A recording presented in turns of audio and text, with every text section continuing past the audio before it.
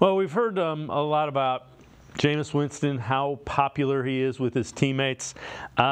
Take a look at this. This from ESPN's TikTok, and this gives you an idea of why he might be popular in the locker room. Fish, slap away, swim away, fish. You're not going nowhere. We got you on the boat right now. What do you have to say for yourself?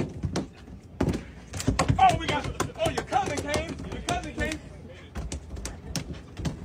Well, we have it, folks. We just cut the line. We have 2 family members of the tuna.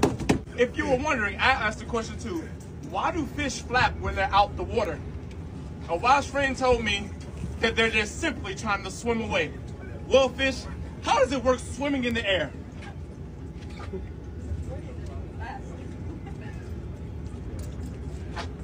They didn't really have a response. Sometimes no response is the best response at all.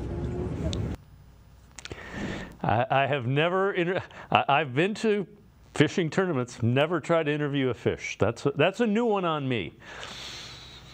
Dave, is it possible for a backup quarterback to get a weekly radio show? We got to pitch this. We need more Jameis Winston content. Yeah.